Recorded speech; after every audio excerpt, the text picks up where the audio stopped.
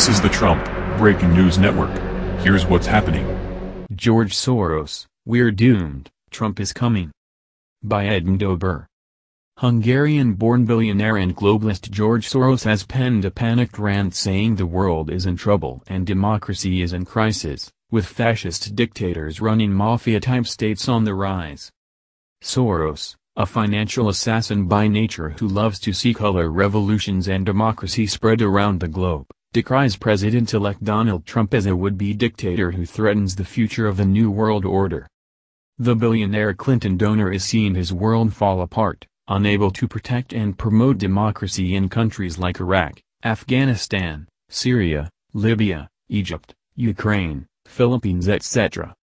Macedonia Online reports. In an article for Project Syndicate, Soros begins by mentioning how he lived under both Nazi and then Soviet rule in Hungary before asserting that various forms of closed societies, from fascist dictatorships to mafia states, are on the rise.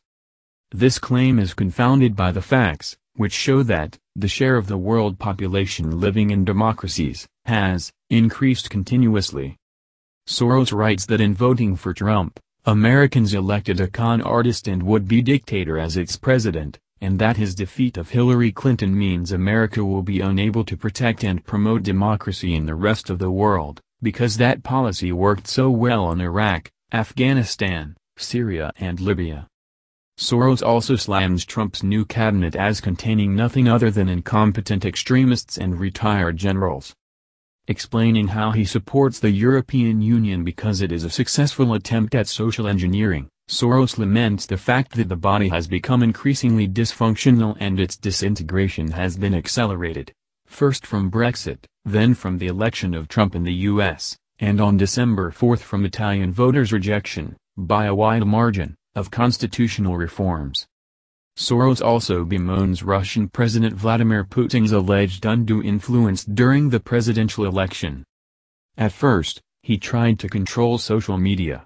Then, in a brilliant move, he exploited social media companies' business model to spread misinformation and fake news, disorienting electorates and destabilizing democracies.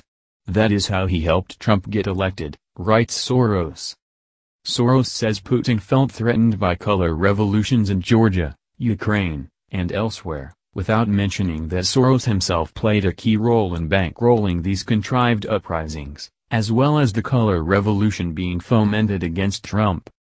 The irony of an ultra-rich elitist who has bankrolled the overthrow of innumerable governments insisting he cares about democracy and the will of the people is particularly rich. The whole tone of the piece is clearly fraught with concern that the populist movement sweeping the West poses a direct threat to the plutocratic New World Order that Soros has spent his entire life helping to build. He concludes by warning that the EU is on the verge of breakdown due to stagnant economic growth and the out-of-control refugee crisis, that Soros himself again helped create in the first place as a way to obtain political power. This has been the Trump Breaking News Network. Please subscribe and share to stay up to date on the latest news about our president. Be informed.